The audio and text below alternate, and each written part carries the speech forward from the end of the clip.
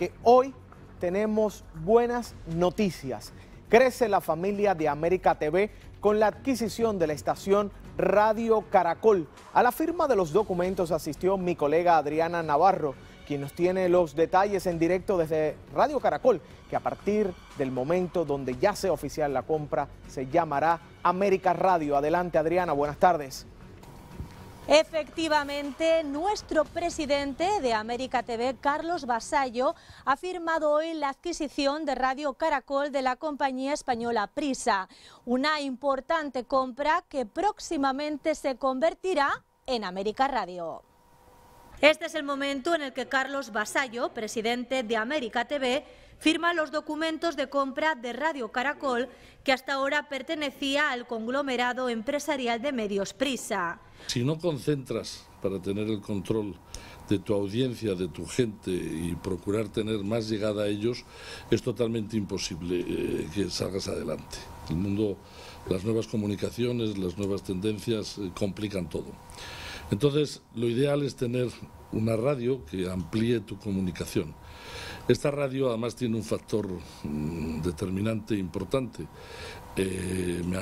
Yo lo sabía, pero me lo han oficializado desde dentro de la Embajada de Estados Unidos en Cuba, que de 8 a 12 se oye perfectamente y a veces de 6 a 12.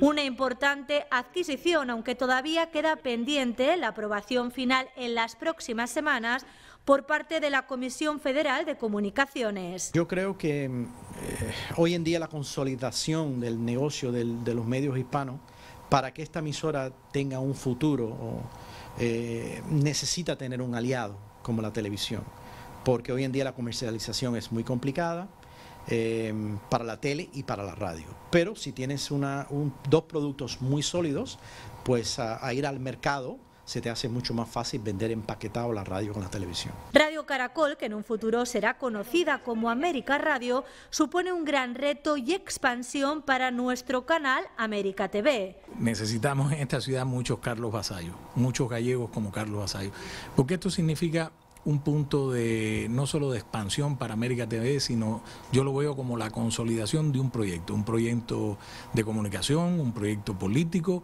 y un proyecto de servicio a la comunidad. Y me quedo con el día de hoy como la noticia, junto con la antena, como la más importante que hemos recibido incluso después de la pandemia.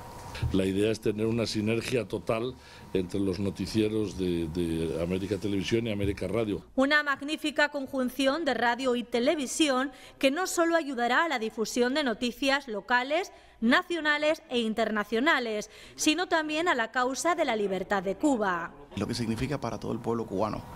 Cuba está en un momento crítico.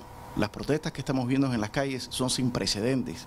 Es un momento clave para que ese pueblo tenga una voz directa desde Miami, desde la tierra de la libertad, de sus hermanos en libertad, no solamente de solidaridad que estamos con ellos, sino de guía hacia todos los otros ocurrencias que están sucediendo a través de la isla, para que sirva como una voz de inspiración, que seamos parte de la candela que se está prendiendo en Cuba espiritualmente en este momento. Y hay que decir que este es el primer paso de esta importante adquisición y nosotros les iremos comentando el alcance de la misma. Soy Adriana Navarro para América Noticias.